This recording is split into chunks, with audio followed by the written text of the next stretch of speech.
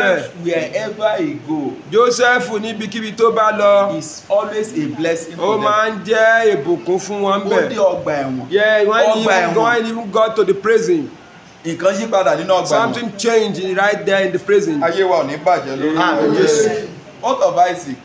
Isaac náà It's ńkọ́, also a blessing. ìbùkún náà ni. To the extent that Débi pé God promised his father débi pé Ọlọ́run ṣèlérí fún bàbá ẹ̀ that I will bless you. pé màá bùkún ẹ. Then when he get to Isaac, Nígbà tó dé ọ̀dọ̀ in Isaac, Genesis chapter 22, we know very well. In Genesis chapter 22, God was saying that for that of Isaac, or because of Isaac, nítorí Isaac I'm going to multiply. ìpè Ìyàtọ̀ wà nínú blessing and multiplication. ìlọ́po.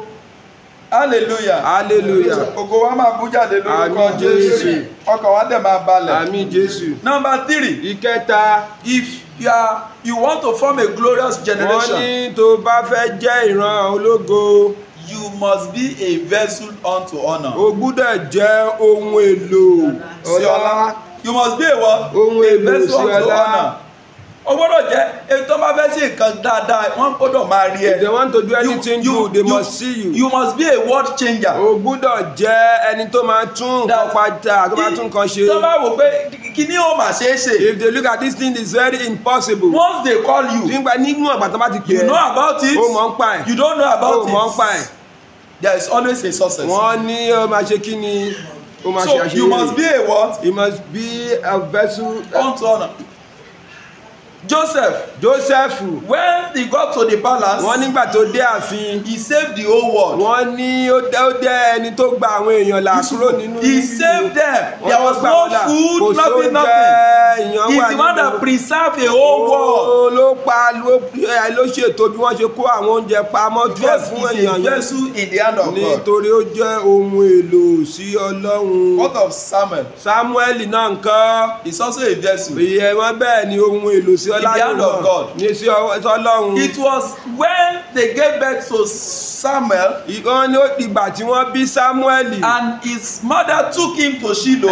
Tí màmá rẹ̀ wá gbé lọ sí Shiloh. That is when God now came back to Shiloh again. Ìgbà yẹn ni Ọlọ́run tún padà wá sí Shiloh. That's when God started talking in Shiloh Ìgbà again. yẹn ni Ọlọ́run tún bẹ̀rẹ̀ sí ní sọ̀rọ̀ ní Shiloh. Because he was in the house of the ark in the presence of God there. Wọ́n ní torí pé He was sleeping wọ́n ní there. ó sùn síbẹ̀. Then the spirit of God came. Pé ẹ̀mí Ọlọ́run wá síbẹ̀. But already Ṣùgbọ́n the tẹ́lẹ̀ spirit of God has departed wọ́n from ní Eli. tẹ́lẹ̀ God did not talk to Eli again. ẹ̀mí Ọlọ́run ti But fi Eli immediately sílẹ̀. Samuel got to that place. Lẹ́sẹ̀kẹsẹ̀ tí Samuel débẹ̀ yẹn Things changed. wọ́n ní àwọn nǹkan yí padà. Check yourself. Yẹra yẹ̀ wò. Who are those people that are your friends? Wọ́n ní àwọn wo ni ọ̀rẹ́ rẹ. Tẹjọ́ ń jẹ tẹjọ́ That mu. you wine and dine together. What is their effect upon Kí your ni life? àǹfààní wọn ní ayé wa? Ọlọ́run ràn wá lọ́wọ́. Amen. Ọlọ́run ràn wá lọ́wọ́. Amen. Look at John the Baptist. Wọ́n ní ká wo Jòhánù He onítẹ̀bọmi. prepared way for Jesus Christ. Wọ́n ní ó pa ọ̀nà mọ́ Up to this moment, they are fún still talking about him. Dídí sí ìgbà yẹn wọ́n ti ń sọ̀rọ̀ nípa Jòhánù onítẹ̀bọmi. Number 3 Ìkẹta, is that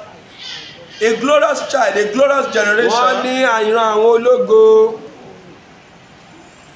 they are always successful. Wọ́n ní wọ́n máa ń ṣe àṣeyọrí. No single one of them Kò sí ọ̀kan nínú wọn that is not successful. tí yóò ṣàṣeyè. Isaac, Wọ́n ní Sáàkì.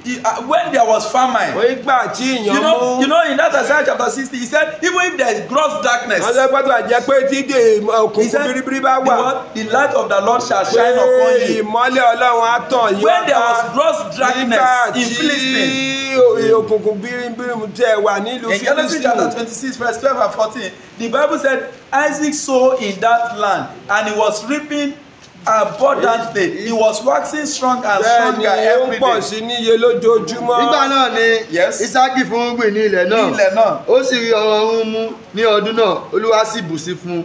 Ọkùnrin náà sì di púpọ̀. Púpọ̀. Ó sì lọ síwájú, Tẹ̀síwájú ó sì sí. pọ̀ sí títí tí ó fi di ènìyàn ńlá gidigidi. Look at John the Ẹ Baptist. jẹ́ ká wo Jòhánù onítẹ̀bọmi. They said there is no one as great as John the Baptist. Wọ́n ní kò sí ẹni tó ga tó Jòhánù onítẹ̀bọmi. As great as what? As John the Baptist.